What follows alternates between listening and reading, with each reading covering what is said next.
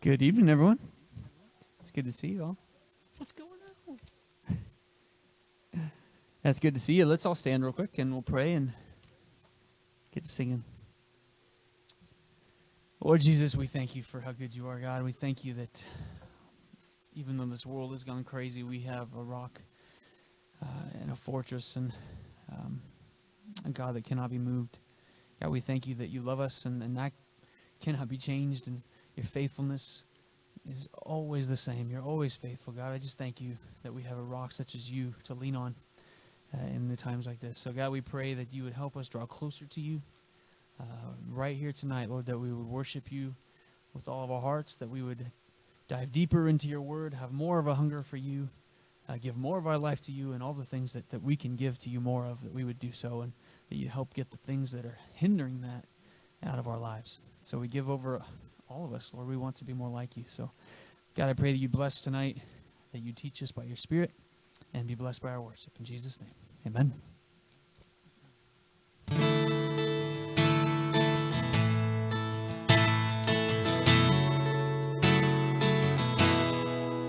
Oh, the beauty to think of who you are is overwhelming. The promises you make, they will uphold me. How you hold me, your compassions never end. Your mercies are new.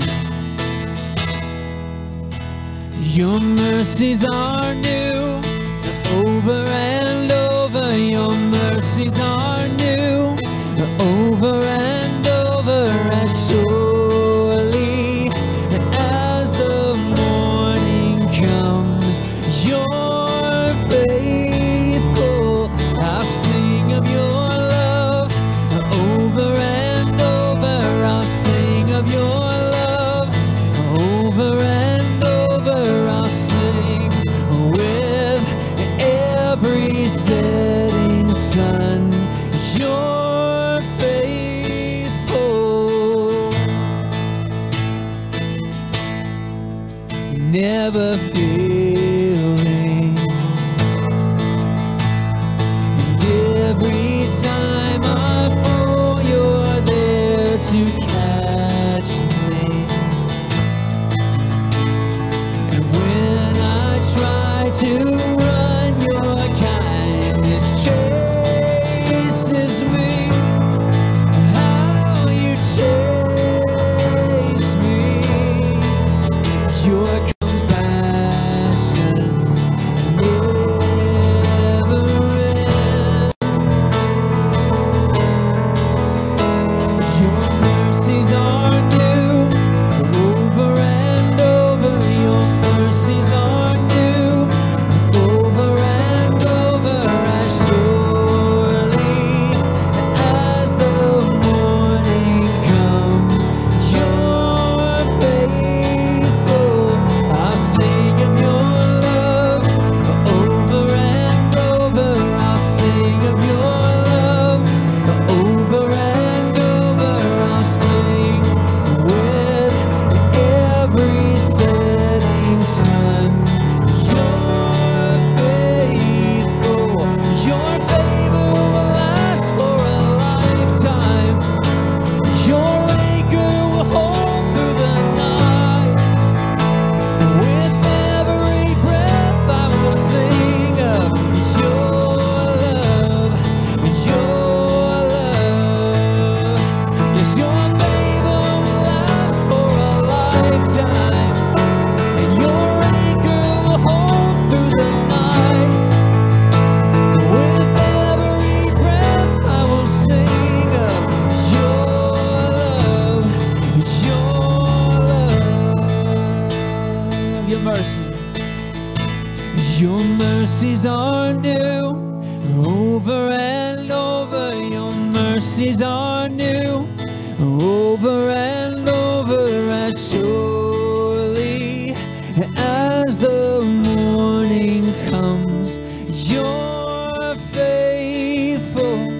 I sing of your love over and over. I sing of your love over and over. I sing with every setting sun. You're faithful. Amen. You can be seated if you like.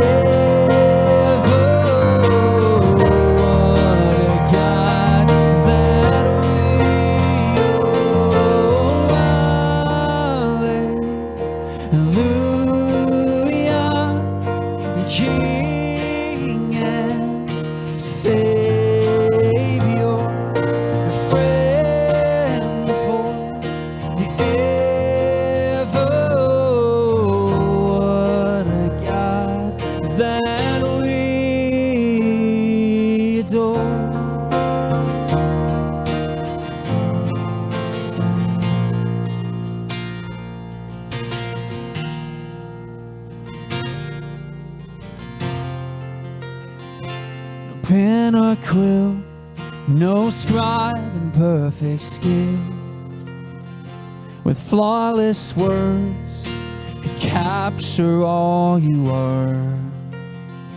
No lofty thought, no scholar of this world could grasp an inch of such infinity. Though we cannot comprehend such a mystery, Just a glimpse of you revealed is compelling us to say, holy, holy is the Lord God Almighty. Worthy, worthy is your name. And all of heaven joins the universe, ever crying, worthy, worthy is your name.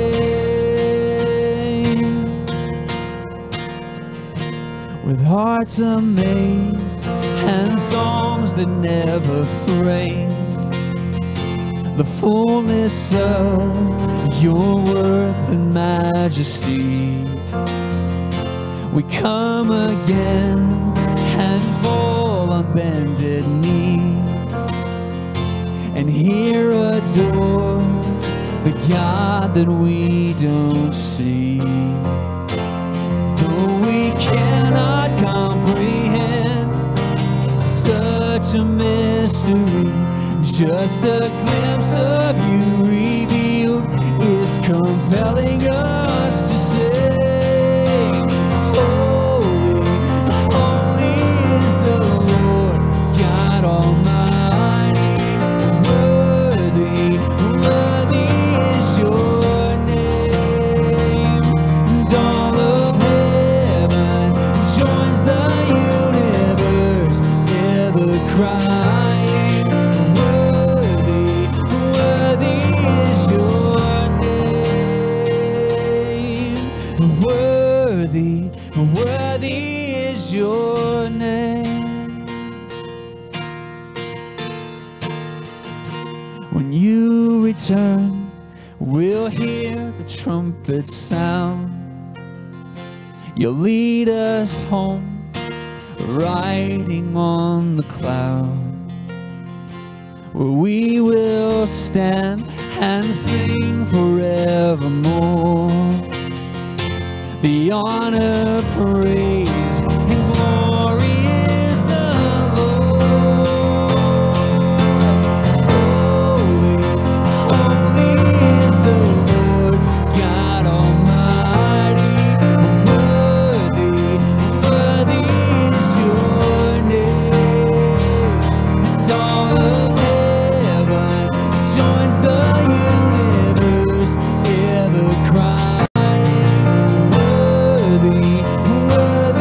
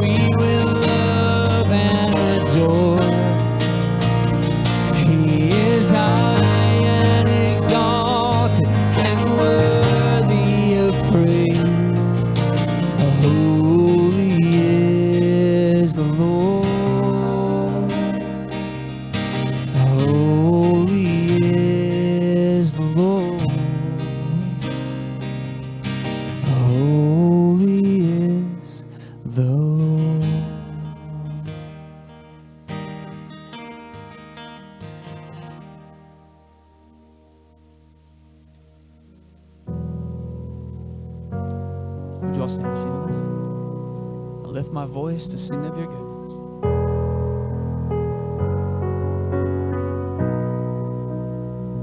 I lift my voice to sing of your goodness.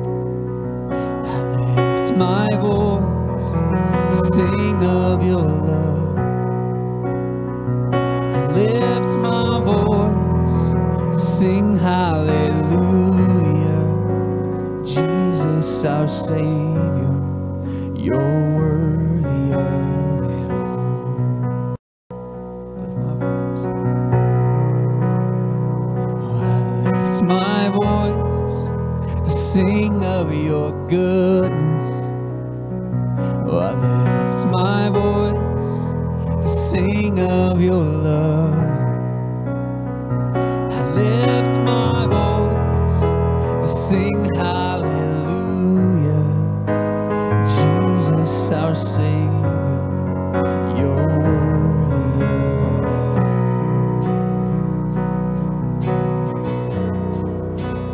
We give you the highest praise. We give you the highest praise. We give you the highest praise. Jesus our Savior, you're worthy of it all. I lift my hands because I'm forgiven. Oh, I lift my hands because I'm set free. I lift my hands, a sign of surrender. Jesus our Savior, you're worthy of it all. And we give you the highest praise. We give you the highest praise. We give you the highest praise. Jesus our Savior, you're worthy of it all. I lift my eyes to look to your coming. I lift my eyes, I know you'll return,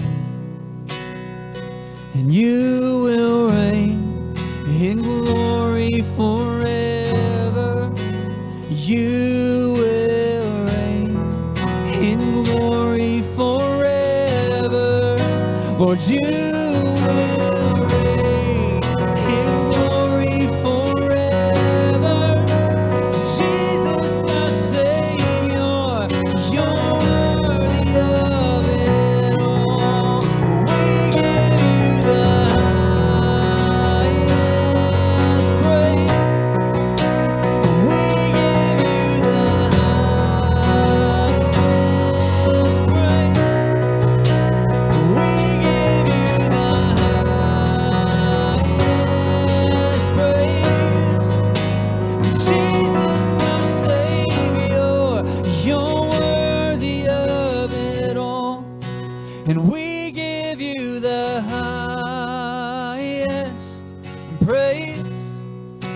We give you the highest praise. We give you the highest praise. And Jesus our Savior, you're worthy of it all. And Jesus our Savior, you're worthy of it all. Amen, amen. Please remain standing. Let me pray.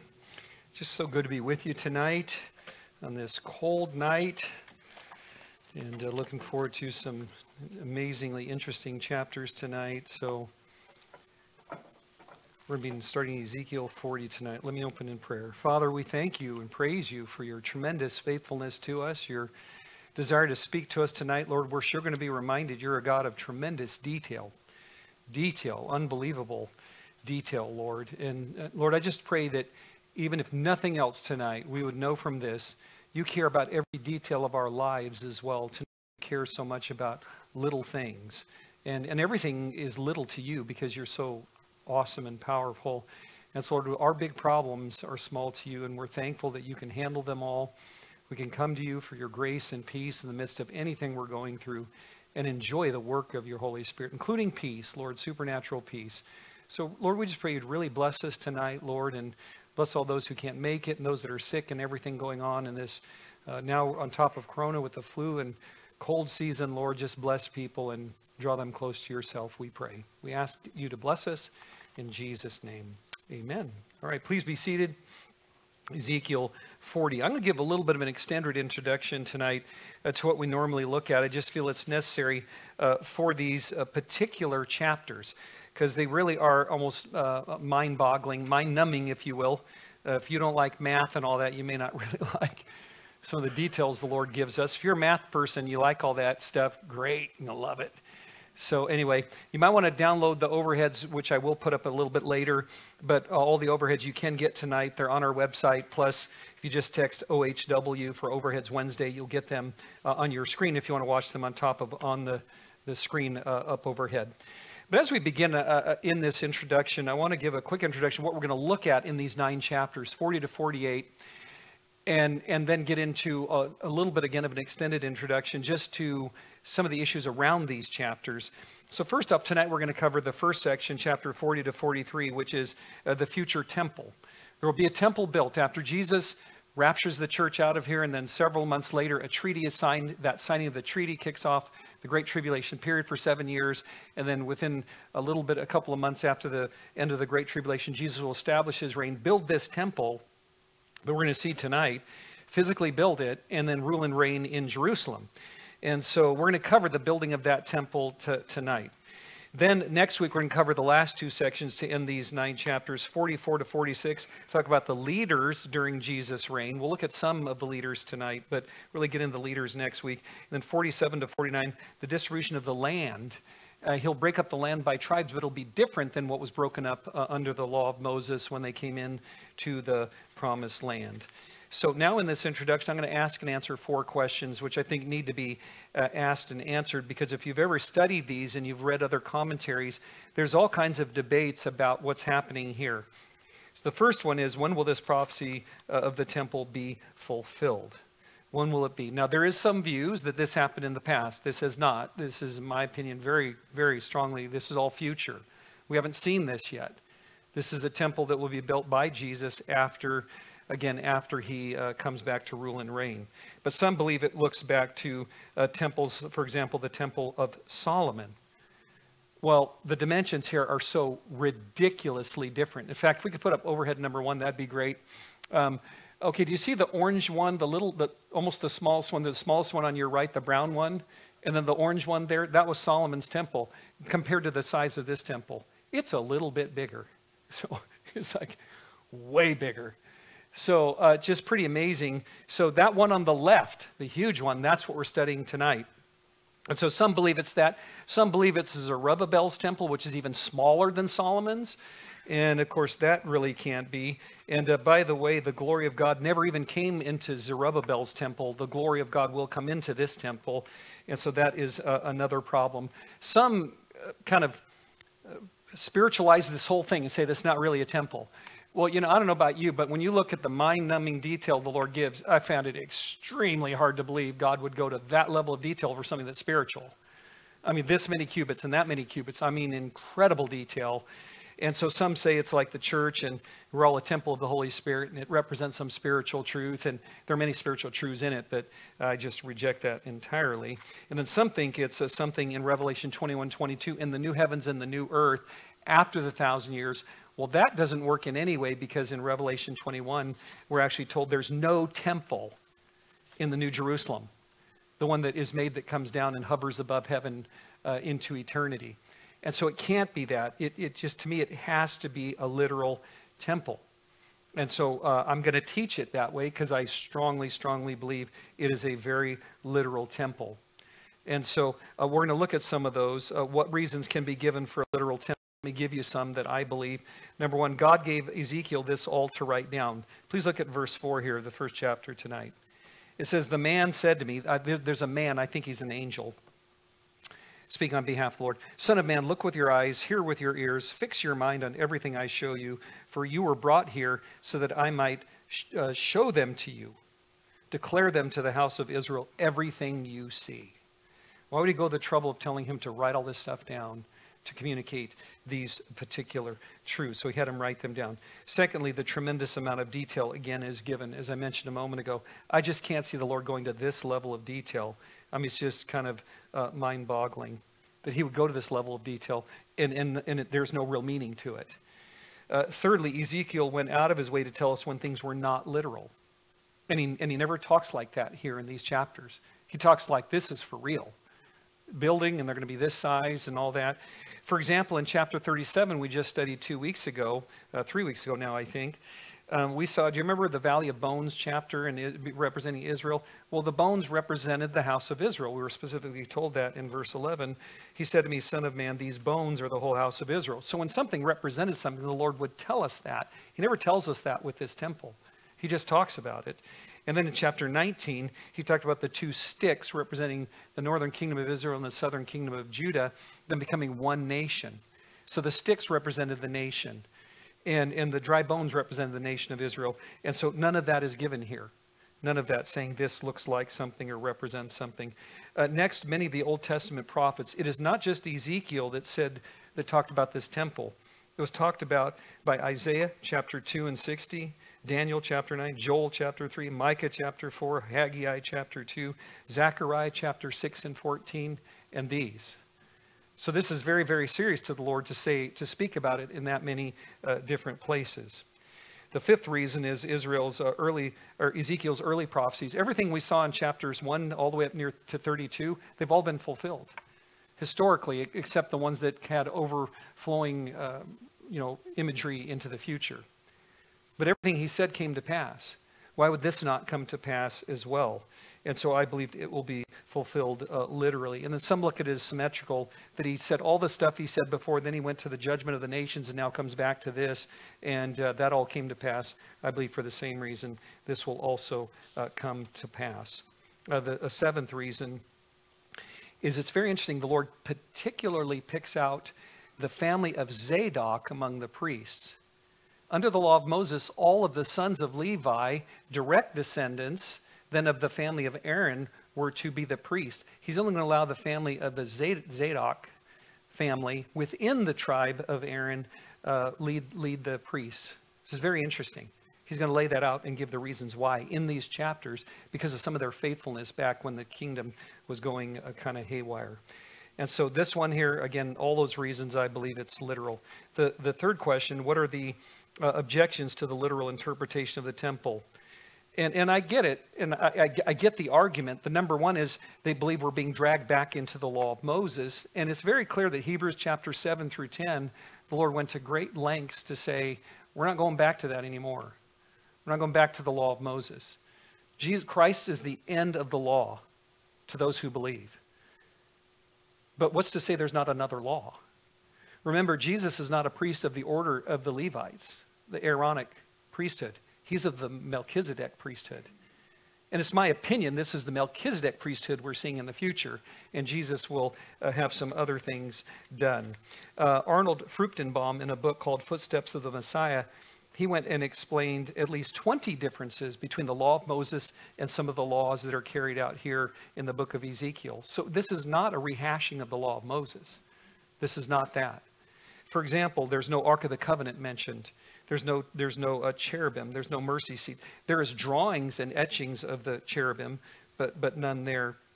No veil, no golden candlestick, no table of showbread. I mean, it goes on and on and on. So there's just many, many differences. Then the next objection is that it's too big.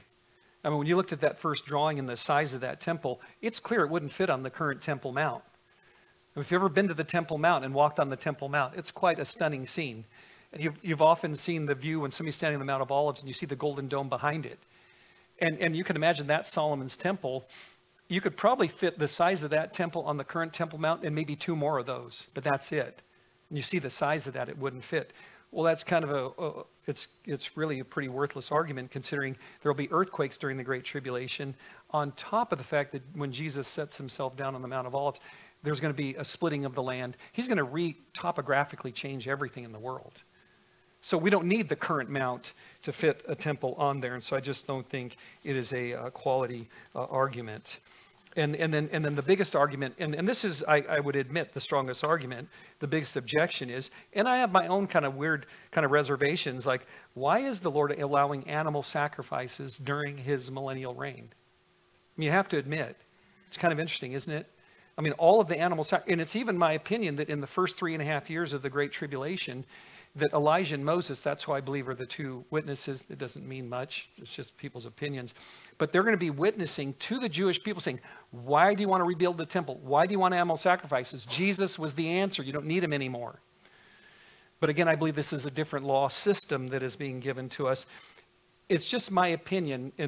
But the last question is, what is it, the different views and reasons, why are there animal sacrifices in this reign? And there's been a lot of speculation. It's my opinion, just one, and it's in no way the opinion, that there's going to be so little death during the 1,000-year reign. They're going to need to be reminded of death. It's kind of interesting, right? Today, we have death all around us, just everywhere. And I believe death is a warning from the Lord of the cost of sin. So he wants us to know about this. Well, when you have the description in the book of Isaiah that a child dies at 100 years old, death will be extremely rare. And so they'll be like, I'm not going to die. I mean, if you think people at 20 years old today think they're going to live forever, imagine then. I'm going to live to be 900 or 1,000 years old during the millennial reign. If somebody's a human and living, they could live that long. I believe back to the days of Eden.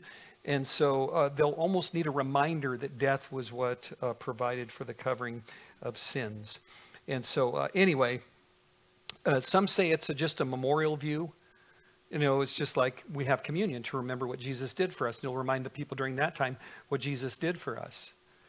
I tend to think Jesus will likely even still have the marks on his hands while he's reigning for the 1,000 years. And you'll get to see him with his marks and remember he died for us. But some see it's as a memorial view. That may be it. I don't know that necessarily requires them to be done again. There's a paper done in the Dallas Theological Academic Journal in the Bibliotheca Sacra where they talked about one man believed it had to do with only ceremonial cleansing, not actual cleansing. I like the thought. I don't know really that it fits. The ceremonial laws, within the law of Moses, remember there were moral laws and ceremonial laws. The ceremonial laws spoke of your person's spiritual condition, whether they were in or out of Christ, whether they were saved or not. That's what the purpose of those was. And in that way, that could work. The sacrifices represent that. But there's actually sin offerings in there. And so, it's not the particular, and by the way, the only sin that won't be forgiven is the rejection of Christ anyway. So sin offerings for general sin, I don't know, it just doesn't quite fit for me. I'm just not sure if that's it. One of the other reasons I tend to believe is that the Lord may allow them just because we'll finally see the Jewish people really full bore worshiping the Lord, and he wants the world to see them worshiping him.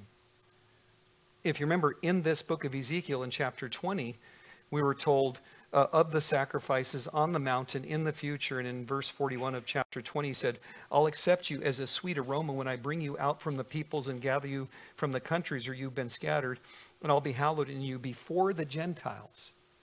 And so the Lord will finally be reverenced in front of the Gentiles.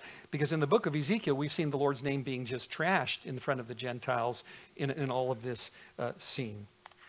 And then lastly, again, it's not the law of Moses. And so I believe it's just another priesthood order. And so for some reason, the Lord's going to allow it. And one day when we get to heaven, he'll tell us why he did it. So anyway, I just believe they're real. And so we're going to dig into it, believing it's real. And so let's pick up here, verse 1. And notice, oh, by the way, this is the last time marker in the book. We've had many time markers in the book as we've been marching through the book.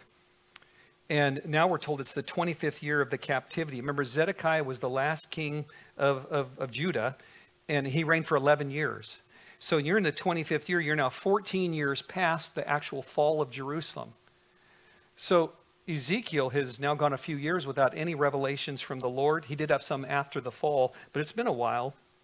We're even specifically told, notice in that verse, it was in the 14th year after the city was captured. Now remember, he's in Babylon getting this revelation, although the Lord's going to supernaturally transport him to see this whole scene going down. But anyway, he's in Babylon, and he's receiving this 14 years after the capture of Babylon. It says, so it was captured on the very same day the hand of the Lord was upon me, and he took me there. So he was supernaturally transported there, physically transported there. I don't know. He got to see this vision. Verse 2, in the visions, God, he took me into the land of Israel and set me on a very high mountain. On it, toward the south, was something like the structure of a city. So he's looking at Jerusalem. Now, isn't it interesting the way he described it? Something like the structure of a city. Now, don't you think if it was the current day Jerusalem, he'd have recognized it? He would have. But it's topographically very different. And so it's no surprise to me saying it's something like the structure of a city. I haven't seen a city like this. He hasn't seen a rejuvenated earth city. Ezekiel had never seen that. And so he's seeing this. Bottom line, though, the Lord put him on this place, on this mountain to see Jerusalem. He took me there, and behold, there was a man whose appearance was like the appearance of bronze, and he had a line of flax and measuring rod in his hand, and he stood in the gateway. Now, because it has this appearance of bronze, some people think it's Jesus. I clearly don't. I think it's just an angel. Later, it's almost like we're going to see him interacting with Jesus, this man. But this, I believe this is just an angel in the appearance of a man, and he's basically his tour guide, if you will, Ezekiel's tour guide to look at this future temple. And then we see the instructions that he was given to Ezekiel. The man said, Son of Man. Remember, he gave him that. That title was given to him over 90 times in the book. But here's the commands. Look with your eyes, hear with your ears, fix your mind on everything I show you. Why? Notice the word for you were brought here so that I might show them to you. I mean, God went to all the trouble to bring him there to show him this thing. God's that serious about this temple, he wants him to see. And then he said, declare it to the house of Israel, everything you see. Later he's going to be told to write everything down once he sees it. But right now he's saying, I want you to declare it. And you can imagine with the detail, I don't know how furiously Ezekiel's scribbling with his hand trying to get these notes down, but the Lord will likely give him some supernatural recall. So declare to the house of Israel everything you see. Now, there was a wall all around the outside of the temple. Now that we're in verse 5, if we can put up overhead number 2, this will be helpful. This is a pretty good drawing, I believe, of the building. The only thing I don't like is the outer wall looks a little thin. You notice it? That wall's 10.5 feet thick, tall and thick. So you ever imagine walking like through a doorway today, you walk through a threshold, what's that wall, 6 inches with studs and drywall? I mean, that thing's 10.5 feet thick, that wall all the way around. 10.5 feet tall, 10.5 feet thick. That is quite a wall. That looks kind of flimsy to me, that particular wall. But anyway, we'll be looking at these details. We'll leave this one up. Most of this chapter, you notice I put the numbers where the verses relate to what we're looking at. But there's a wall all around the outside of the temple. In the man's hand was a measuring rod, 6 cubits long. Now, if you know anything about the Old Testament, cubit, it's typically 18 inches. But everything we look at in these chapters is based on a 21-inch cubit. It's a little longer than a cubit, and we're told right here in this verse, and each being a cubit and a handbreadth. So it's first, the man's hand was a measuring rod. This rod is 6 cubits long, so you'd be thinking 9 feet. But it's not, because it's a cubit and a handbreadth, and it's pretty generally believed this represents an extra 3 inches, so we're talking 21 inches. Well, that puts all kinds of weird math into all this. But anyway, the bottom line is we believe this wall to be 10.5 feet thick. So it's each cubit is 1 3/4 feet thick.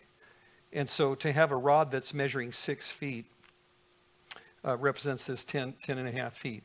So he measured the width of the wall 1 rod and the height 1 rod. So both the depth and the height of this wall was these six particular cubits that were of this particular length. So that is quite a wall.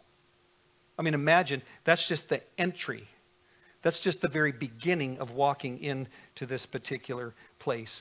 Now, please notice that you're right. You'll see that it says, what does that say? It says outer court, eastern gateway. To your right, you'll see chapter 40, verses 6 to 15.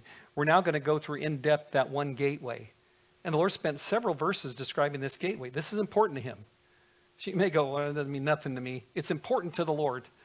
And one day we'll realize why. But if it was important enough to the Lord to write it down, it should be important to us. But anyway, this is so fascinating. Now, just that gateway, imagine you're looking from the sky down. And then the next page is the interior of that looking downward. So slide number 3. There we go. So you see those steps down there at the bottom? You step up when you get to the top. That first piece of gray is the 10.5 feet stepping into this particular gateway. This gateway is 50 cubits deep. So almost 90 feet deep. Is that an entryway? Most people's houses aren't that big. He's got a 90-foot, almost 90-foot entry just to get through that first entryway. That's just a little piece to get into the temple area. So when you look at that, this begins to make a little bit of sense here, this gateway. He says he went to the gateway which faced east. By the way, the Lord always tends to hit the eastern gate first, because when Jesus comes back, he's going to come back on the Mount of Olives and come through the eastern gate. That's his entryway. And so he comes to the east. He went up its stairs and measured the threshold. So the threshold is the wall itself, which was 1 rod wide, and the other threshold was 1 rod wide. Now you'll notice up there I put threshold, one here and one later, because I believe the other threshold he mentions here in verse 6 is the second one up before the vestibule up at the top. And so there's 2 of these, both 10.5 feet long. Each gate chamber was 1 rod long and 1 rod wide. Now when he says the gate chambers, you'll notice it's these 3, I think they have the letter A on them. Is that right? Yeah. You're going to see 3 on each side, 3 little gate chambers. And so you walk through a gate chamber, and then a little bit more of a wall, and then a gate chamber and a wall, and then the last threshold, and then that. And the Lord wants us to know all of this. Each gate chamber is 1 rod wide and 1 rod long and wide. Between the gate chambers was a space of 5 cubits. And then, so after you get through the gateway, and then space and gateway and space and gateway, then you get to the last threshold before you get to the vestibule. And so he says that in verse 8. He also measured the vestibule on the inside gate, 1 rod. That was just the wall piece right before that last vestibule. Last vestibule is a little larger. It's 8 cubits deep, and the gate post 2 cubits, and the vestibule of the gate was on the inside. And in the eastern gateway were 3 gate chambers on one side, and the 3 on the other. The 3 were all the same size. Now, he went all up to the vestibule and kind of steps back and talks about those 3 little chambers that he talked about for a moment. And then he says, and he measured the width of the entrance of the gateway, 10 cubits. So that's the width there at the very end as you're entering the last piece of the wall to get into the outer court.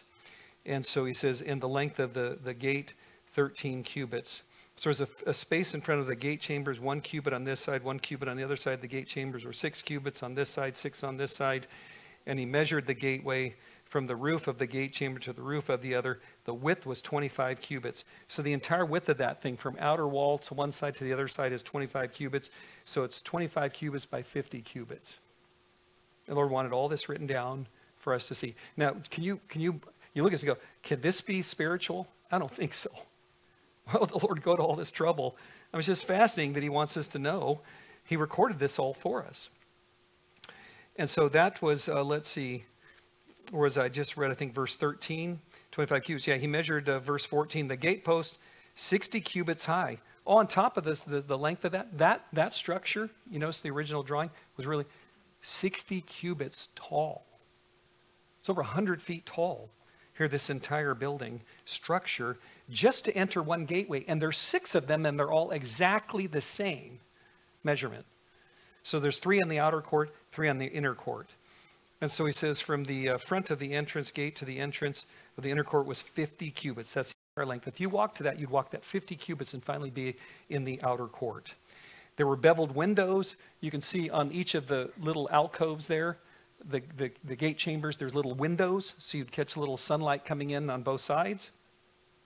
And the intervening archways and the inside of the gateway all around, likewise in the vestibules, there are windows all around on this inside, and each gate post were palm trees. We're going to see a lot of palm trees representing life. And it's just very, very interesting how the Lord chose to pick on palm trees. I don't know why he picked on this particular one. The trees that represent Israel, you think of the olive tree and the fig tree, but he picked on the palm tree here. It is interesting to me. This whole temple screams of Jesus to me. But we remember the week before Jesus died, he walked and they threw palm branches at his feet and received his praise because he deserved it. And so palm branches clearly are connected to Jesus. We have Palm Sunday and all this, but there's going to be palm trees really drawn all over the place. So that gets us through that, and then we move into the outer court. The outer court. So back to overhead number 2, that'd be great. You can picture now you've stepped through that first one, and now you're standing in the court.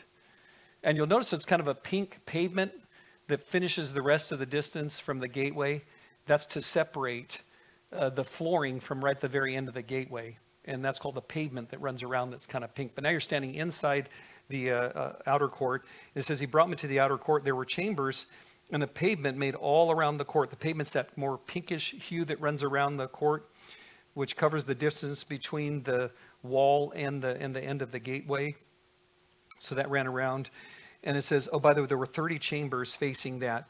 So what he's talking about there is these chambers. So if you can picture these chambers running right here and here, there's 10 here, 10 here, and 10 here.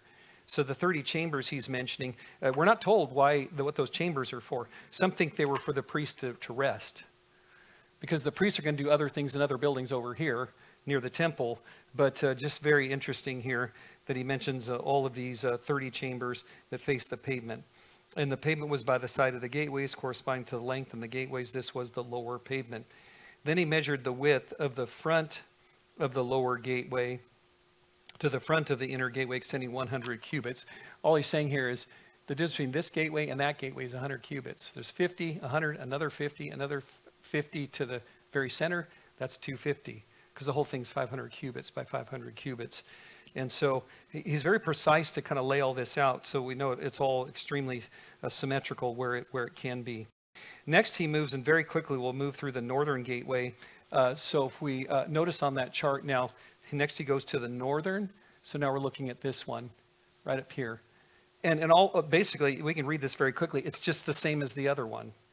So the outer court was also a gateway facing north. He measured its length and its width. Its gate chambers were 3 on this side, 3 on that side. It's all the same. Gate posts, archways had the same measurement as the first gate. Its length was 50 cubits, its width 25. We can see it's exactly the same. All 6 of those are the same, the 3 on the out and the 3 leading to the inner court. Its windows and those of its archways and also its palm trees had the same measurements as the gateway facing east. It was ascended by 7 steps. Now, one thing I love about what the Lord does is every time you move closer, Lord, you're coming upwards. So you took steps to the first gateway. You come steps to the second gateway. The imagery of the Lord is whenever you come to the Lord, you're coming up. You never go down. We talk about, going low when somebody goes low. The Lord never does that. We come up to him. That's why he even built all of Jerusalem up on a mount. We come up to the Lord. It's always an upward movement for us to come into the presence of the Lord. And so he drives that point home. Everything's ascending in nature. There's 7 steps there, the number of completion. Its archways was in front of it. The gate of the inner court was opposite the northern gate, just as the eastern gateway. And he measured from the gateway to gateway 100 cubits. Again, just that reminder. Now the southern gateway, so on the left side, and he just repeats in effect what he just said about the northern gateway. He brought me toward the south. There was a gateway was facing south. He measures at gate posts and archways according to these same measurements. There were windows in it and archways all around like those windows. Its length was 50 cubits. Its width 25 cubits. 7 steps led to it as well. Archway was in front of them. It had palm trees on the gate post. There was also a gateway on the inner court facing south, and it measured from gateway to gateway towards the south 100 cubits. So see all the symmetry all over the place. Now he comes to the gateways of the inner court. And what do you know? They're the same. And the Lord didn't just say, hey, same as those. He could have, verse 28 could have just one verse and said, they're just like those 3. Move along. He didn't do that. It's interesting. He brought me to the inner court through the southern gateway. So now he's acting like, when he was given this display, he came here, he went to look at the north, he went to look at the south. Now he's coming through that gateway into the temple, into the inner court. And so he came through the southern gateway according to the same measurements, its gate chambers, its gate posts, its archways, according to the same measurements. There were windows were in it, and its archway all around, 50 cubits by 25 cubits again. Archways all around, 25 cubits long. 5 cubits wide. Its archway faced the outer court. Palm trees were in it on its gate posts. Going up to it were 8 steps. Oh, that's interesting. He had a step there, and he brought me into the inner court facing east. So he's now right in about the center here, looking towards this gate post, looking through that post to the outer court while standing in the inner court. And so it says, he brought me into the inner court facing east, measured the gateway according to the same measurements. That eastern gateway is the same. Gate chambers, gate posts, archways, according to these same measurements. There were windows in it. Its archways all around. Again, 50 cubits by 25. Its archways faced the outer court, and palm trees were on it as well. And going up to it were 8 steps. Then he brought me to the north gateway, measured it according to the same measurements. Also its gate chambers, its gate posts, archway, it had windows all around. Again, 50 by 25. Verse 37, its gate posts faced the outer court. Palm trees were on the gate posts. On this side, on that side was going up, and were 8 steps. Now, you're going to get some of these, you're going to like, you know, my eyesight's bad, so I can't see your eyes glaze over when that happens tonight. But there are some really good nuggets here we don't want to miss. In the next section, we see a couple. So notice in verse 38, he's going to talk about when they were preparing the sacrifices, because there are sacrifices. There's many verses mentioning sacrifices in these next few chapters. But it says, there was a chamber in its entrance by the gate post, the gateway, where they washed the burnt offerings. What you're going to see is almost all the offerings, the altars right here in the center. So just here, the northern, all the tables where they're going to be prepping the animals are going to be by the northern gateway. And I'll cover why in a moment. It's fascinating what the Lord has done. But you can imagine that, and then what's going to happen is in this, he said here, in the vestibule of the gateway were 2 tables. So if we could go back to slide 3, that'd be great.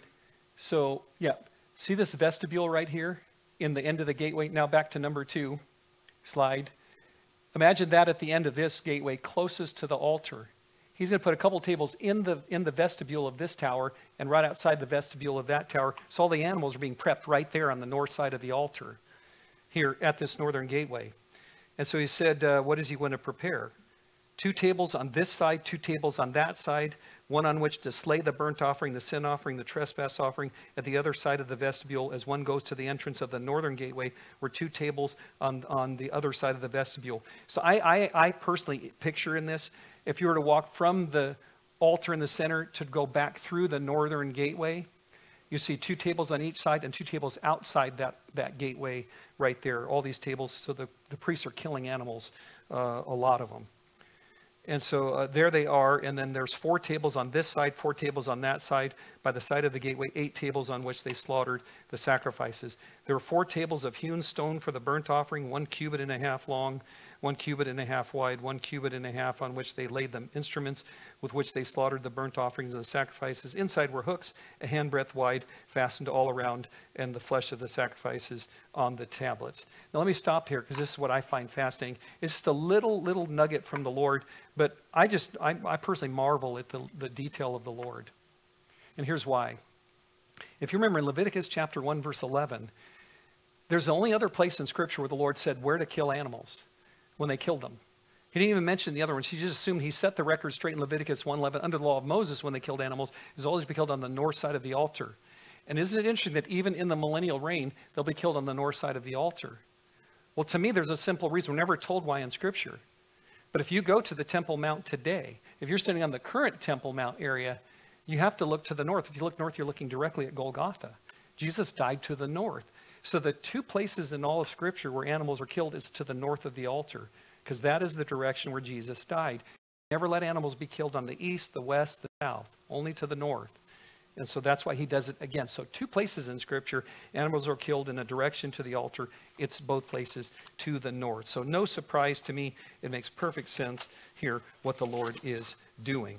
And then we pick up here in verse 44. Well, outside of this altar, this way here, outside the inner gate were the chambers for the singers in the inner court. That's believed to be right on the very edge, right around here on the sides, on either side, right by the outside of the vestibule. There was these little singers' courts. So remember, these are Levites. They're singers. And so it was within the family of the Levites that also provided priestly, like Asaph was a priest back in the Old Testament and wrote several psalms. So he was a singer. And so it was, they were prepared singers at the inner court, one facing south at the side of the northern gateway, the other facing the north at the side of the southern gateway. Then he said, the chamber which faces south is for the priests who have charge of the temple. Chamber which faces the north is for the priests who have charge of the altar.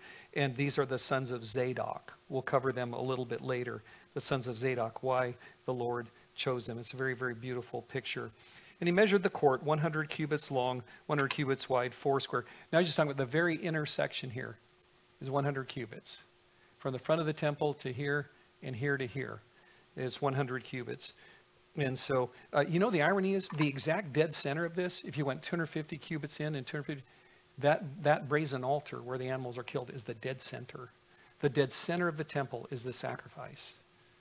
Jesus is the center of our lives. He's our sacrifice. We'd have no life without him. That altar is the very center of this temple structure. And he measured the court there, the 100 cubits long. And then, let's see, as we end the chapter, let's see, he's talking about measured the court 100 cubits long, 100 cubits wide, the 4 square. He brought me to the vestibule of the temple, measured the doorposts of the vestibule. And now he's going to get into some stuff that's going to be covered in the next chapter. So if you go to slide number 4, this really begins here about verse 48. So now he's actually now going to take us into the temple itself, the temple proper. And so now he's talking about the court. I'm sorry, he talked about the court leading up to that. But notice verse 48, he brought me to the vestibule of the temple. So now we're talking about the very entry right here of the temple, right there. And that's what he covers first. By the way, I showed the numbers here of all the little cubit measurements down in crossways, so you can add it up. 100 the 100 versus 50, and all the math works here because the Lord does everything right. By the way, you read this, try to make sense of this. It's a little difficult. The length and width seem to get confused at times, but he says first off, he went to the doorpost, 5 cubits on this side, 5 on the other. So it starts with the 5. You'll see the numbers as you march upwards. And on that side, the width of the gateway were 3 cubits. That's just a little added little alcove that's right here, 5 and then 3 coming sideways. And then and the width of the gateway was 3 cubits. The length of the vestibule was 20 cubits. Its width 11. So the next one goes 11 cubits deep. First he had 5 for the doorway, which is kind of the entryway, kind of the original wall. And then the first vestibule, 11 cubits deep by the steps. By the way, on that drawing, when you look at it later, they showed that one as 12 cubits deep. But this says 11. So I think they were off 1 cubit on that particular measurement. But anyway, he tells us all this, and there were pillars by the doorposts on either side. Now he gets a little bit further into the temple. Then he brought me into the sanctuary, verse 41, measured the doorpost 6 cubits wide on one side, 6 on the other. This is the next pinch point. So he goes 5, then 11, and then another 6 here. Now we're right here on this verse 1, 6 cubits there. And then the width of the entryway was 10 cubits, the side of the walls, 5 cubits on this side, 5 on the other. And then its width was, he measured its length 40 cubits. Now that's the first big room. That thing's 40 cubits long. Now it is interesting, the Lord keeps the same dimensions as he originally had with the tabernacle. So remember the original tabernacle, the first room is called the holy place, and the last room is called the Holy of Holies. And the first room was 2/3 of the length, and the last room was the 1/3. And it was a perfect cube. As the New Jerusalem will be a perfect cube when we get there. And so it's just interesting, all this detail the Lord gives us here. But that was 40 cubits, and then he went inside to measure the doorpost. The little doorpost between the holy place and the most holy place is only 2 cubits, which again, that's almost 4 feet, because it's 20 inches at the 17 inches per foot. And so he said there, let's see, it's almost 2 feet, so 2 cubits, nearly 4 feet. Then it was 6 cubits high. He's just talking about the size of the door, and the last room's 20 cubits, and its width 20 cubits. And that was the place of the Holy of Holies. By the way, what's interesting to me is the most of the furniture that was in the original is not there. There's no mention of the table of showbread, the lampstand. There's no mention of the Ark of the Covenant even, which is really interesting. Right, especially interesting, which is another sign we're not under the law of Moses. So the Ark of the, everybody today in the Bible probably says, where's the Ark of the Covenant? So it doesn't really matter where it is. If the Lord wants to revive it, he can do that. But anyway, he got through that whole thing. And then after he gets through that whole thing, it's describing it all, and then you've got the details. Next, in verse 5, he goes to kind of a dissection of the temple itself. So we can look at slide number 5. This is kind of a funny drawing here. But if you dissect it halfway down, there's rooms on either side of the temple. So the temple is the big white box in the center, but there's rooms on each side for storage. And so he measured the wall of the temple 6 cubits, the width of the temple 4 cubits. So here you got this 20 wide, and then he's got this wall and this wall and this wall. So you mentioned here, he gives us the details. The wall is 6 cubits here. This is only 4, and that's 5. And so he mentions all that. So he said that the width, the first floor was 6 cubits. Then the open area was 4 cubits. And then the chambers were in 3 stories, one above the other, 30 chambers in each story. And they rested on ledges, which are for the side chambers all around, that they might be supported but not fastened to the wall of the temple. One went up from the story to the story, the side chambers, because they became wider all around, because they're supporting ledges in the wall of the temple ascended like steps. You can see them getting larger as you go up. And so, but nonetheless, the total shape didn't change. The wall width just changed. And then the width of the structure increased as one went up from the lower story to the higher. Verse 8, I also saw an elevation all around the temple, foundation of the side chambers, a full rod that is 6 cubits. The thickness of the outer wall of the side chambers was 5 cubits. And so also the remaining terrace by the place of the side chambers of the temple, between it the wall chambers, with the 20 cubits all around. On every side, the doors of the side chambers open to the terrace, one door toward the north, one toward the south, and the width of the terrace was 5 cubits all around. And you read this and go, wow. You know, we're going to be here with a new body, and we're going to get to really appreciate that and have perfect recall, I think. Go, yeah, Lord, I remember when we were studying that. And this is really great. I'm really glad that you're telling me about this. Now I think I can handle it. So anyway, let's move back to slide number 2. He moves completely past this now to the building. And this is this big building in the very back. There's no western gate. You notice that? Just the other 3. There's a big building at the back. And so he covers that here in verse 12. The building that faces the separating courtyard is its western end. It was 70 cubits wide, and the walls were 5. So the thickness, front to back here, is 80 cubits. 70 plus 5 and 5, and then it's 90 wide by 5. So that building is actually 100 cubits by 80 cubits here. Verse 13, he measured the temple 100 cubits long. He just makes this quick comment about the western building and tells us really very, very little about it, other than it adds up to 100 cubits by 80 cubits. Then verse 13, now he goes back to the temple, 100 cubits long, the separating courtyard with the building, and its walls was 100 cubits. The width of the eastern face of the temple, including the separating courtyard, was 100. So remember, so there's 100 here, that's 100, and then this is 20 between that and that western building, and the 80 there. And so there's all this amazing symmetry the Lord has built into all of this.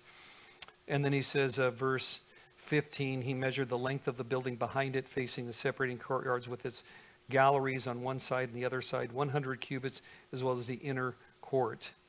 And let's see, where was I? As well as the inner temple and the porches of the court.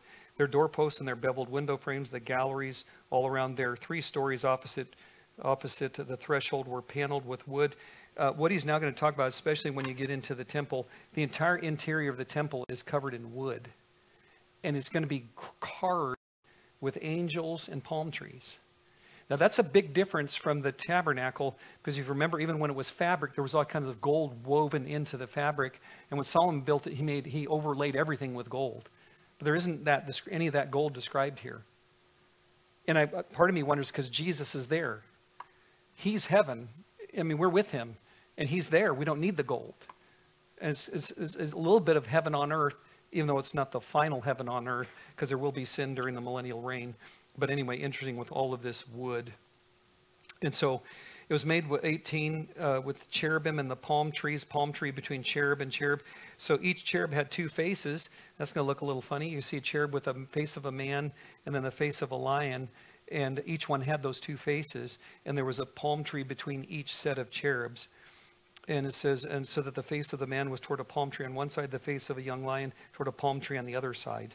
It was made throughout the temple all around, from the floor to the space above the door on the wall of the sanctuary.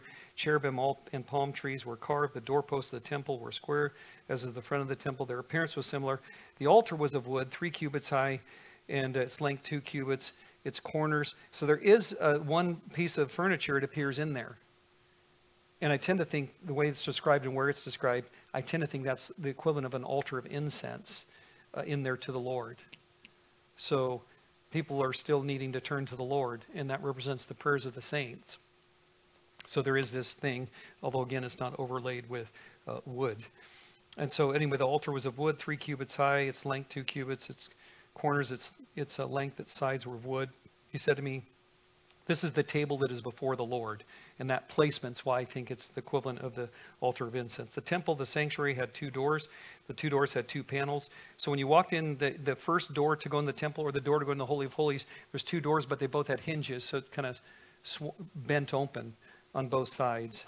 And so that's the door structure the Lord has chosen. And there were cherubim and palm trees were carved on the doors of the temple, just as they were carved on the walls. A wooden canopy was on the front of the vestibule outside, so kind of an overhang as you came into the temple.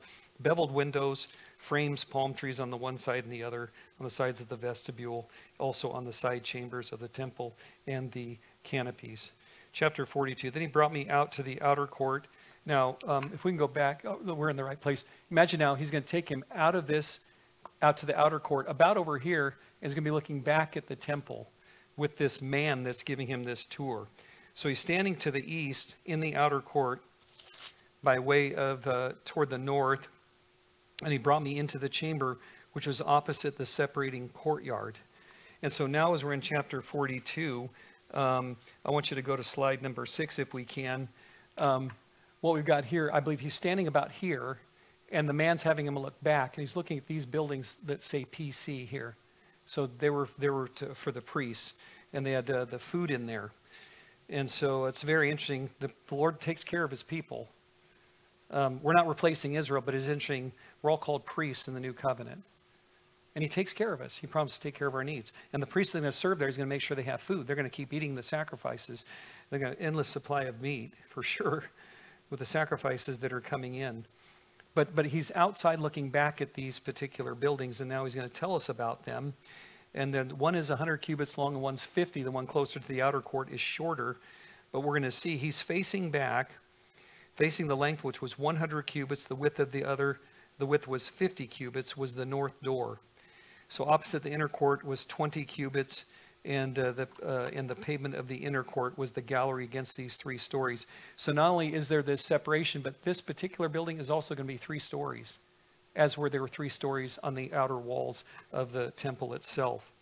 And some drawings you'll see that. They have 3 levels in that as well as in the temple. So in the front of the chambers toward the inside a walk, 10 cubits, a distance of 1 cubit. Their doors faced north. The upper chambers were shorter because the galleries took away space from them. More than the lower and middle stories of the building. And just as the chambers got smaller in the temple, they did here. Actually, there they got larger as you went up in the temple. Out here, they get smaller as you go up. Anyway, there were 3 stories, did not have pillars, verse 6, like the pillars of the courts.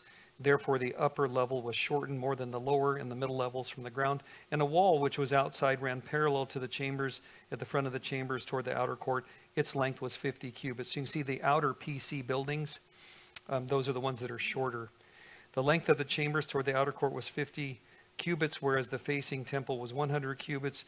At the lower chambers was the entrance of the east side as one goes into them from the outer court.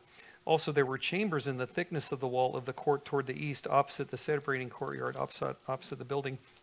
And there was a walk in front of them also, and their appearance was like the chambers which were toward the north. They were as long as and as wide as the others. All their exits and entrances were according to the plan. And corresponding to the doors of the chambers that were facing south as one enters them, there was a door in front of the walk, the way directly in front of the wall toward the east. And then he said the north chambers are and the south chambers, which are opposite the separating courtyard. Here it is. Here's why he goes all the trouble for these 2 buildings. They're the holy chambers where the priests who approach the Lord shall eat the most holy offerings. There they shall lay the most holy offerings. So once the animals were burned up on the altar, they would take them off and take them out there and eat them. And so that would provide the food for them to be nourished and keep doing the work of the Lord. And so they laid the most holy offerings, the grain offering, the sin offering, the trespass offering, for the place is holy. When the priests enter them, they shall not go out of the holy chamber into the outer court, but they shall leave the garments in which they minister, for they are holy. Now this is interesting. If you're a priest and you're going to serve, it's your turn to serve, and you're a priest of the family of Zadok. There others served, but as the actual ministry of the priest was the family of Zadok. When you went in, you came in your normal clothing. But once you came to that outer court, when you stepped in, you immediately went into those chambers and got dressed. And so what I really love about this imagery, and there are these really beautiful little nuggets in here, is remember throughout Scripture, clothing is a picture of righteousness. And even in the Old Testament, the Lord had every priest wore white robes. In the same way, Jesus promised to clothe us all with white robes. And so it's very beautiful. So, and what was interesting is when they came out, they were to take them off when they were out in public. And so they weren't to flaunt who they are or think they're more special or anything. But when they came to represent the Lord, the picture is you must come to God on His terms and in His clothing, in His righteousness. Also reminds you, if you remember, there was once the parable of the man that had a wedding for his son, and he provided the garments. He said many of the people didn't want to come. But if you remember, there was one man that came but didn't put on the garments that were offered him. And the picture is it's God offered his righteousness. And the man said, no, I want to come to the wedding, but on my terms, in my righteousness. And the Lord said, no, kick him out. Boot him out. I won't let anybody in based on his own righteousness. And that's the picture. The priest put on the clothing when they were there, whenever they served for the Lord. And so, anyway, that was the imagery. So their garments, which they ministered to, they were not to wear out. They shall put on other garments, and then then they may approach that which is for the people. And then the outer dimension of the temple, now he jumps completely to the outside of the whole temple itself. You can go all the way back to overhead number 2, which was just the big picture. Now imagine going the whole way around this thing. And this little couple of verses is a little confusing, as if the last we looked at wasn't. What's confusing is the word rod and cubit get confused in this one. Because we're quite confident with all the measurements, you add it all up, it's 500 cubits by 500 cubits, but the word rod gets thrown in a little too much. It was a measuring rod he was using to measure. But the actual full exterior wall was 500 cubits by 500 cubits. So it reads, when he had finished measuring the inner temple, he brought me out through the gateway that faces toward the east, measured it all around. He measured the east side with the measuring rod, 500 rods. It's 500 cubits long. So this gets a bit confusing, and there's various explanations when I get to it's one of those questions filed away when we get to heaven. Was that a scribal error that they put rod there, 500 rods? Because, well, let's just read it, and you'll see verse 20 tells us exactly what it is. He measured the north side 500 rods by the measuring, the south side, verse 18, 500 rods by the measuring rod, verse 19, the west side 500 rods. But then in verse 20, he measured it on the four sides of the wall around 500 cubits long and 500 wide. It's 500 cubits by 500 cubits. And all the math we've looked at clearly bears that out. So the entire temple, but it'll be quite large. And I haven't mentioned it before, but you could fit 13 entire American football fields in that temple area, including the end zones. I mean, it's a huge, massive, massive structure that will exist in the future.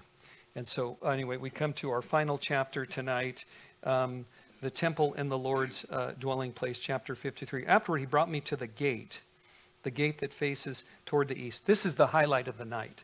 I mean, so you look at this and go, wow, Lord, okay, you went through that. I mean, we love the nuggets of, the temple, the sacrifice being in the dead center, imagery of gold and various things, the animals being killed on the north side.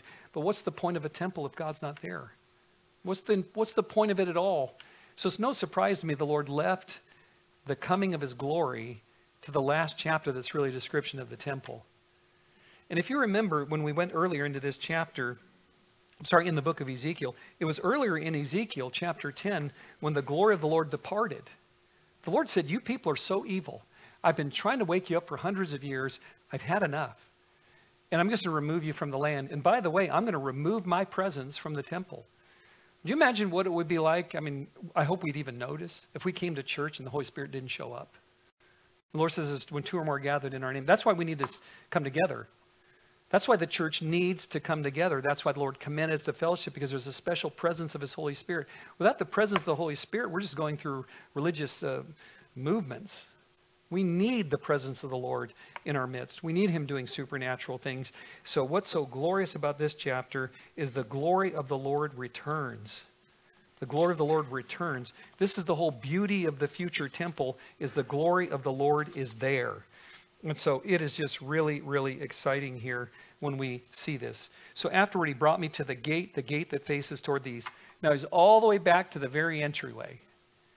And Ezekiel had previously seen the glory of the Lord get up and leave. Get up and leave. He saw it. And I'm sure he was extremely heartbroken. But now he's seeing the opposite in the future one day. Behold, the glory of the God of Israel came from the way of the east. No surprise comes from the east, because Jesus will come to the Mount of Olives, set his feet down directly to the east, and come through that eastern gate and rebuild his temple. His voice was like the sound of many waters. Now I think we're seeing Jesus himself, because the voice of many waters is what the description we see in Revelation 1, where it says his feet were like fine brass, as if refined in a furnace. His voice was as the sound of many waters. So I believe this is the Lord himself coming. It was like the appearance of the vision which I saw when I came to destroy this city, the vision which were like the vision I saw by the river Kebar, and I fell on my face. Now, if you remember in the beginning of Ezekiel, chapter 1 and chapter 10 is when he saw those visions of these 4 awesome cherubim kind of holding a firmament with the throne of God on it. It's kind of like the olden days when you have the servants carrying the chair of somebody, some VIP. Well, the picture is as though they're carting the Lord around.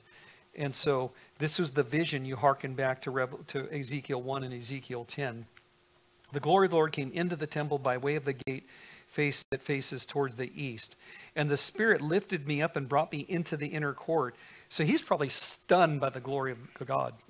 And we see people in their flesh see God in his glory. It just, people like they fall down like they're dead. So it's no surprise to me. It says the Spirit moved him because he probably couldn't move. Probably felt like he was just totally done for. So the Lord lifted him up and brought him into the inner court, and behold, the glory of the Lord filled the temple, and he finally sees it again. But from the time it left back then till now, it's been 2,600 years since there's been a temple with the glory of the Lord in it. But it'll happen again soon. I think very soon. And so the Lord's glory will be there. And so the glory of the Lord filled. I heard him speaking to me from the temple, while a man stood beside me. And he said, Son of man, this is the place of my throne. This is, I believe, the Lord from inside, speaking out to him after Jesus went in and fills the place with his glory. This is the place of my throne, the place of the soles of my feet, where I will dwell in the midst of the children of Israel forever. No more shall the house of Israel defile my name. So remember, they're going to turn back to the Lord, I believe, right during the middle of the Great Tribulation, and they're going to love the Lord. And I believe this is one of the reasons the Lord's going to let them give the sacrifices, so the world will see the Jewish people properly worshiping the Lord, and they'll respect them for it. This world has seemingly never respected the Jewish people for their role in this world, to give the Messiah and to be the people that bore the law of Moses and bore the word of God. And so people will reverence them. So they won't defile the Lord anymore. They nor their kings by their harlotry, or with their carcasses of their kings on their high places, when they set their threshold by my threshold, and their doorpost by my doorpost, and the wall between them and me, they defiled my holy name by the abominations that they committed. Therefore I have consumed them in my anger. So he's just reminding Ezekiel, I had to consume them. But there's a future hope that I will restore it, and I'll let my glory come back, and they will get to worship me. He says, now let them put their harlotry and their carcasses of their kings far away from me. I'll dwell in their midst forever. Son of man, describe the temple to the house of Israel. Why? Now this is interesting. So remember, he was told earlier that he was to declare all of this vision he saw. And now he's telling him again, he's being told to describe this temple to the house of Israel. Here is why: that they may be ashamed of their iniquity. Isn't that interesting? The Lord will use conviction. You know, there's supposed to be a legitimate shame for sin. You know, there was a day when people say, are you ashamed of what you've done? And now there's like no shame with sin.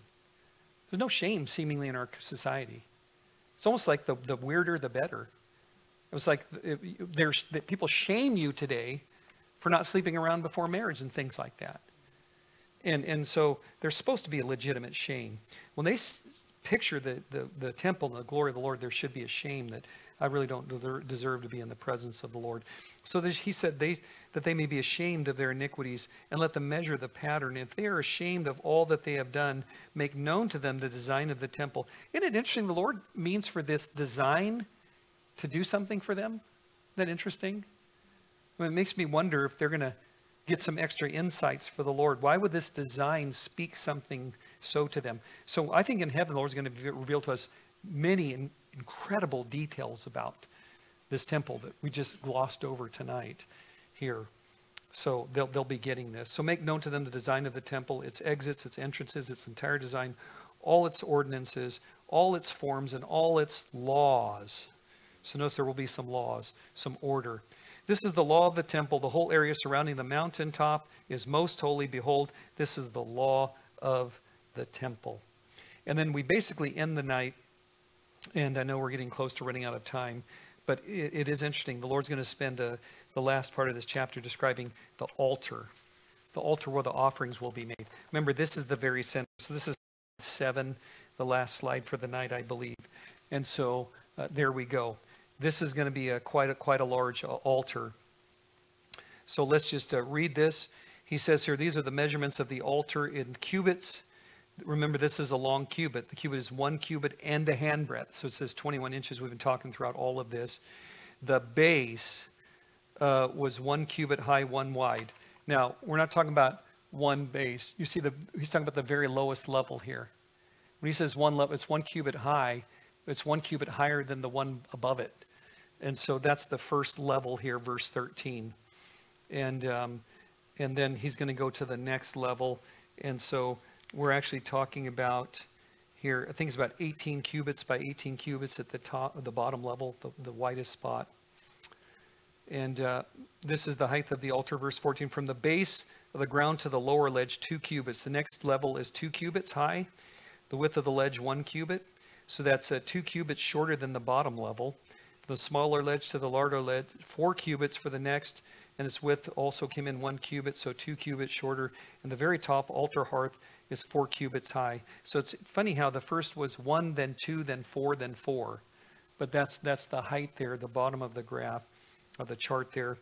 But anyway, the very top, the altar hearth is 12 cubits long, 12 wide. So if you can picture, the top one's 12, then 14 by 14, 16 by 16, and the bottom base is 18 by 18 cubits. It's a pretty large. Here you can see those measurements are there by feet. So the very top one's 21 feet by 21 feet. So that's quite a barbecue, isn't it?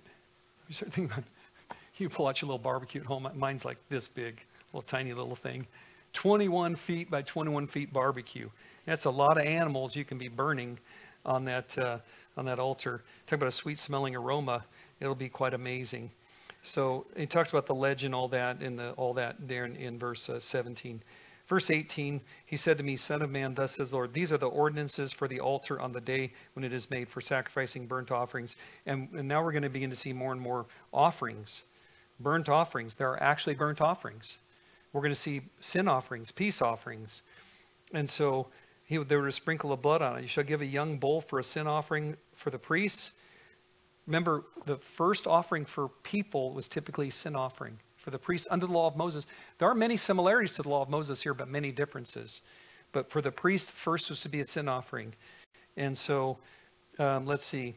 Verse 19, you shall give a young bull for an offering to the priests. Levites who are of the seed of Zadok, who approach me to minister to me, says the Lord. You shall take some of its blood, put it on the 4 horns of the altar, on the 4 corners of the ledge, on the rim around it. Thus you shall cleanse it, make atonement for it. You shall take the bull of the sin offering and burn it in the appointed place of the temple outside the sanctuary. So the first day just looks like there's just a bull here. But later we're going to see that every day they were to burn a bull and a goat for the priest. Second day, offering of the kid of the goats without blemish for a sin offering. They shall cleanse the altar and cleanse it, and as they cleanse with the bull. When they have finished cleansing it, you shall offer a young bull without blemish, a ram from the flock without blemish. So you've got 3 animals now. When you offer them before the Lord, the priest shall throw salt on them, for they will offer them up as a burnt offering for the Lord. And salt's a preservative, as we know, we're the salt of the earth. because of our relationship with Jesus. And he says, every day for 7 days you shall prepare a goat for a sin offering, shall prepare a young bull and a ram for the flock, both without blemish.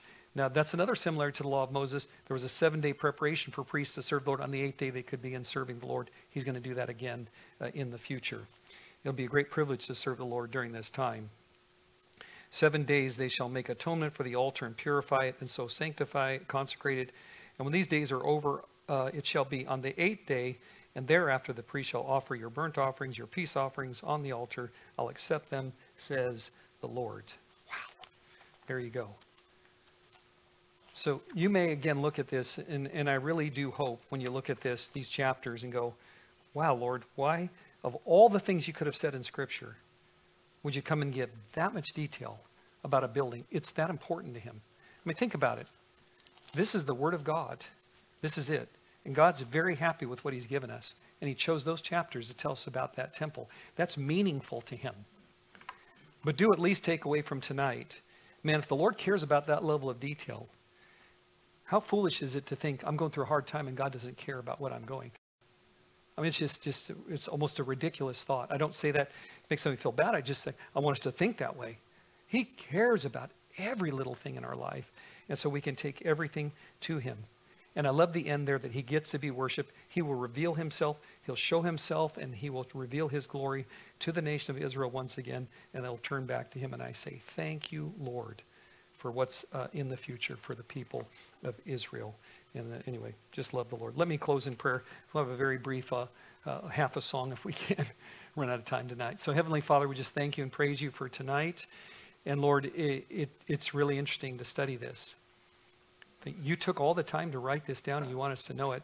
You gave some of the very specific reasons why you wanted the people of Israel to know about that temple, because it spoke of a need to realize how holy and righteous you are. That's the very place of your dwelling, and where your glory resides. They had forgotten about your glory. May we never forget about your glory, Lord, as we walk with you and talk with you in this life. So thank you for loving us, Lord. Thank you for reminding us you're a stunning God of detail, and may we take you that way and live that way. So thank you, Lord. We thank you and praise you in Jesus' name. Amen. Let's stand together and just sing a little bit here.